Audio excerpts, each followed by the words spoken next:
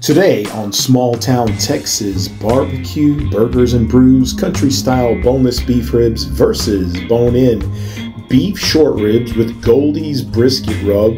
Picked up all this stuff at Walmart on the discount, got that Goldee'd rub, and here we go with the gratuitous slow motion seasoning.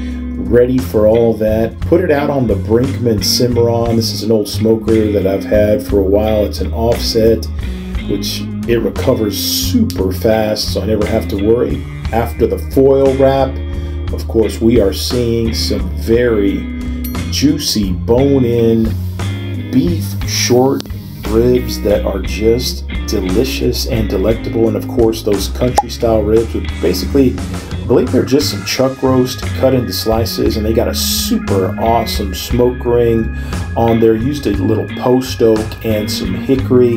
And here we go in for the taste.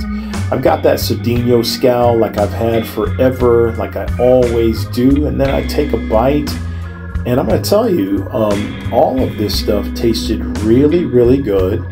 Was really tender. Fat content was not as high in the boneless beef country style ribs, but I will have to definitely give the edge on juiciness and tastiness to the beef bone-in short ribs. Super awesome, super juicy, and love that. And here are some stills. Guys, if you haven't subscribed to my channel yet, go ahead and subscribe, like this video, and share it if you can. I'd sure appreciate it.